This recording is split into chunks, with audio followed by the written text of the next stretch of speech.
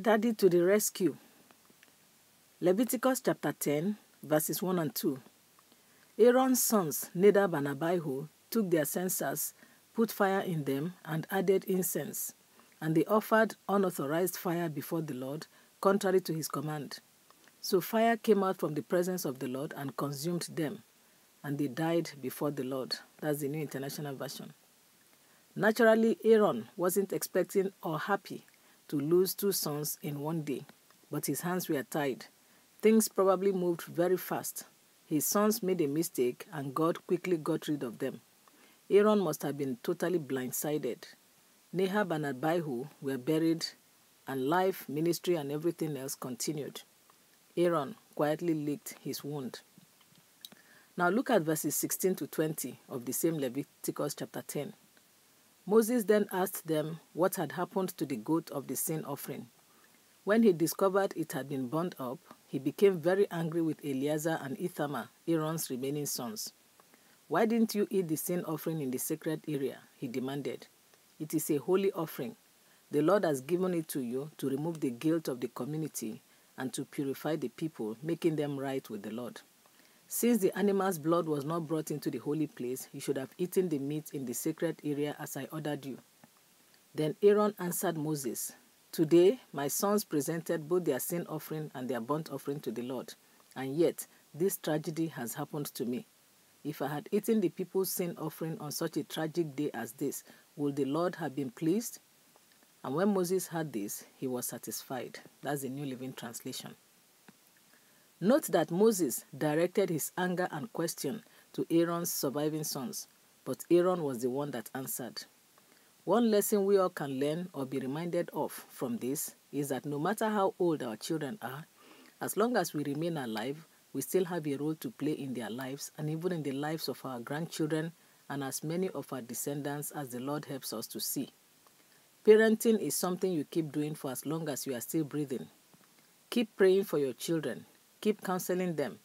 If you have children who are still struggling and trying to find their feet at an age when you would have expected them to be well established, don't be discouraged. Don't be angry with them for not moving up as fast as you would like them to. Don't compare them with their mates or their siblings who seem to be doing better. Do not try to make them feel like they are useless. Bear with them. Be patient with them. Keep blessing them. Don't get tired of being there for them. Show them the way. Help them out if they need help in any way and you are able to help. Sometimes the difference between someone who will keep pressing until he breaks through and the one who will commit suicide and end it all rests in the attitude of parents and other family members. Those who receive different kinds of support from their families keep fighting until they achieve what they want, while some who receive nothing but condemning and discouraging words either take their own lives, kill their family members, unleash their wrath on innocent strangers, or take to drugs and or alcohol. Just like Moses was angry with Eleazar and Ithamar, many entities are angry with your children, some for things they actually did wrong, and some for no reason at all, and they try to frustrate and make those children miserable. That's the kind of world we live in. Do not make things worse for your children by also being angry with them or by keeping quiet and leaving them to face the angry mob all alone. Rather, speak up in their favor to God, against the devil and his agents, and to fellow human beings where necessary. Also, speak comforting and encouraging words to your children. No matter the wrong decisions they have made in the past, let them know that you believe in them and are looking forward to seeing them at the top. If some Christians were to be in Aaron's shoes, children did something wrong and are being questioned by a higher authority, they would turn their backs on those children. They are the ones that made a foolish choice, so they should deal with it.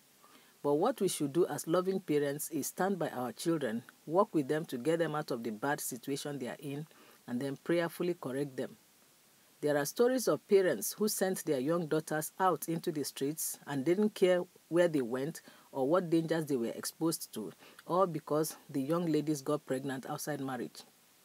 Remember the story of the prodigal son in Luke chapter 15. His father didn't condemn him. He didn't chase him away in anger. Instead, he received him very well and gave him another chance.